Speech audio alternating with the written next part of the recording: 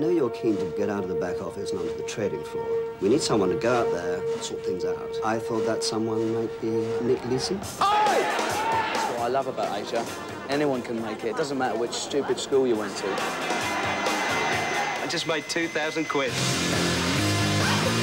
You number one, London. One of our traders in Singapore got drunk the other night and pulled a moon. What did you say? He exposed his bottom. We couldn't go on running bearings like a gentleman's club. We had to look beyond our traditional recruiting grounds to seek out a hungrier breed.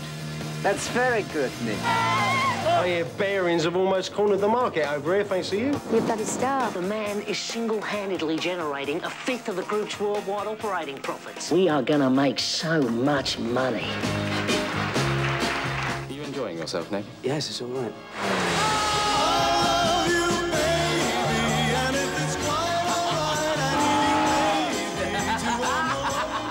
True what they say about your gonads, isn't it, eh? He doesn't do things by the book, Ron. You can't run a modern financial centre with a bunch of hooray Henrys. We need another £2 million profit to secure our bonuses. Ron, what planet do you live on, mate? Think about Nick, and perhaps come up with ideas to follow his footsteps. You're just too good to be true. Just worked out the balance in the AIDS account. The losses are over $10 million. Keep your voice down. Everything will be all right so long as we balance the books by the end of the month. Gamble. That's all the market is. One giant casino. Those losses are getting out of control.